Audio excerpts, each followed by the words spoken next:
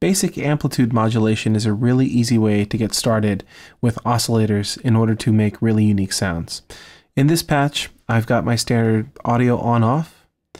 I've got a table that's going to read out one of the channels of this particular patch, and a VU meter for the left and for the right. We're going to try some stereo in this patch.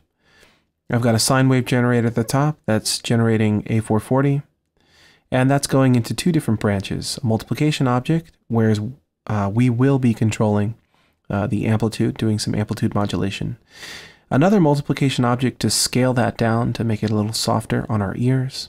And then some side branches where I'm basically capturing the decibels and feeding them out into the VU meter. Let's take a listen to what it sounds like right now.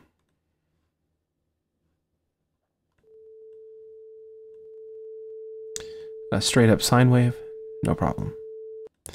First way that we can affect the amplitude is to create a line object. It's L-I-N-E with a tilde. And the line object expects a message with two values.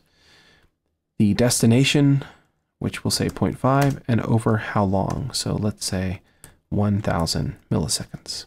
We'll create another message that is 0. So that's where we're going in terms of value. And over how long? Let's say 5,000 milliseconds. Pipe those into line.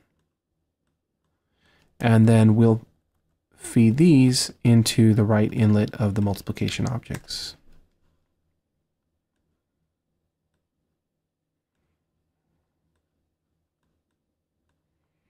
Okay, start the audio engine. And ramp up. And ramp down over 5 seconds.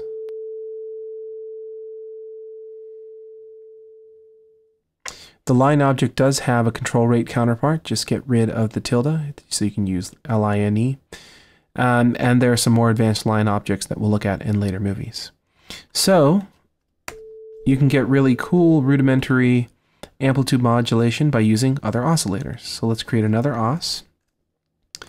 And we're going to use sub-audio rate frequencies. So these are frequencies lower than about 24 hertz. And these will be moving very slow, and we'll be pushing up and down the amplitude, giving us a tremolo effect. So I'm going to use 2 hertz. And I will also shape the amplitude of the modulator. So use the multiplication object, audio rate. And as well, I'm going to affect the amplitude of the modulator. Now it's going to get confusing, so I'm going to label these. So we will call this our source. I won't use official terminology yet. We'll just be very casual about it. And this is our modulator. Let's put it over here.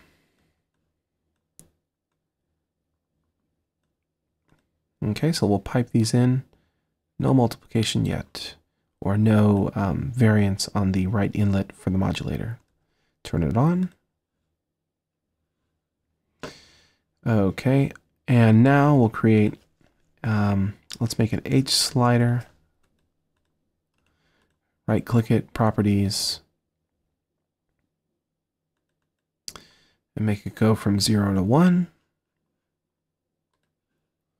and output it.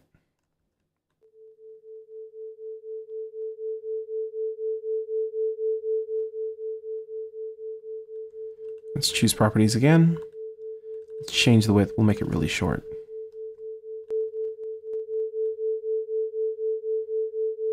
Okay, now let's create a knob. And now we'll change the rate of the oscillator.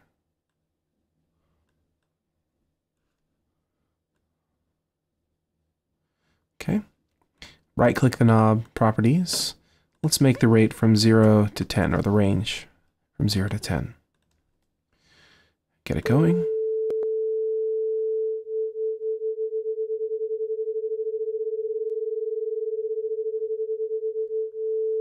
Okay, so that's how fast we're modulating.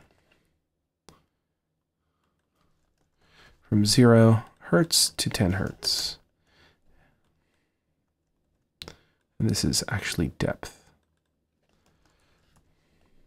So since we've got two channels, we can obviously do some pretty cool stereo effects. I'll move this over and disconnect the modulator from the left channel, copy the modulator, and connect it to the right channel, or the left channel rather. Send some values. All right, and we start it.